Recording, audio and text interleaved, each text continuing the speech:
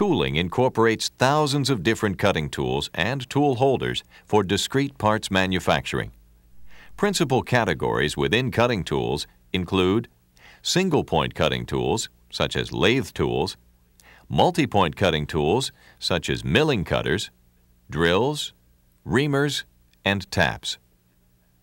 Cutting tools are either standard tools, which are purchased as catalog items, or special tools, which are designed and built for a special machining job, often to suit a particular workpiece. The main objective in the selection and application of cutting tools is to safely machine a workpiece in the shortest possible time while meeting the part's quality requirements. Furthermore, the specified tooling should be the least costly and least complex tooling available to satisfactorily fulfill the qualitative and quantitative workpiece demands. It is estimated that nearly 50% of all cutting tools are used incorrectly. Additionally, the number one error when formulating tooling selections is calculating monetary savings based on lowest cost per tool rather than on maximized productivity and extended tool life. To effectively select tools for machining a part, a machinist must have specific information about the workpiece, such as the starting and finished shape, the hardness, the tensile strength, and abrasiveness of the material. These factors all influence the interaction between the tool and the work. The machinist also needs to know whether the workpiece material breaks into short chips easily or whether it tends to flow into long, hard-to-break stringy chips. Also important is the part's work-holding setup, which properly orientates and holds the workpiece, and the power and speed capacity of the machine tool. Changes in the workpiece material, part tolerances, geometries, and quantities required often demand corresponding changes in the tool materials and/or tool geometries selected. For the wide variety of machining applications, there is a corresponding necessity for different cutting tool materials. The ideal cutting tool material should be harder than the workpiece it is cutting, be able to retain its hardness and stability at high temperatures, resist wear and thermal shock, be impact resistant to withstand the mechanical shocks of milling, and also be chemically inert to the work material and the cutting fluid. No single cutting tool material incorporates all these qualities. Instead, trade-offs occur among the various tool materials. For example, materials with excellent chemical and thermal stability, such as ceramics, tend to be brittle, with limited resistance to mechanical and thermal shock. These variable properties take place both within a material class, such as different grades of carbide, as well as when comparing different classes of tool materials, such as high-speed steel and carbide or carbide and ceramics. All cutting tools have a working life and then they dull, fail, or fracture. For this reason, they are called perishable tools. The cutting tool life cycle may be a single use or involve indexing to multiple edges, as with an insert, or multiple resharpening, such as with drills, end mills, and taps.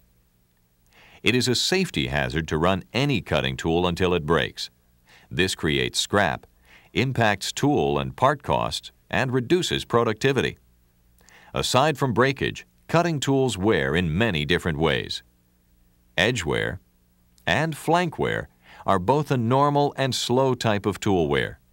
In carbide turning of steel, it often occurs after 15 to 30 minutes of cutting. If the work material is highly abrasive, such as with certain cast irons, this type of wear will accelerate. To correct this problem, select another more abrasion-resistant tool grade. Cratering, or top wear, behind the cutting edge occurs commonly in machining long chipping steels, from abrasion and diffusion wear. If the crater grows large enough and contacts the cutting edge, the tool fails immediately.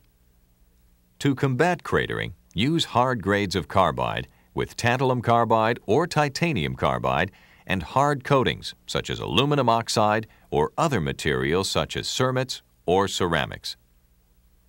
Chipping on a tool edge is an unpredictable form of tool failure. It is sometimes started when a high point on an edge breaks away. A stronger carbide grade, different edge preparation, or lead angle change may eliminate chipping. A built-up edge is a deposit of workpiece material adhering to the rake face of the insert. Chips weld themselves to a cutting edge. Sometime later, the deposit breaks off and pulls small pieces of carbide out of the edge. This occurs at or just behind the edge. Ductile materials such as low-carbon steel, soft aluminum, and copper cause this damage.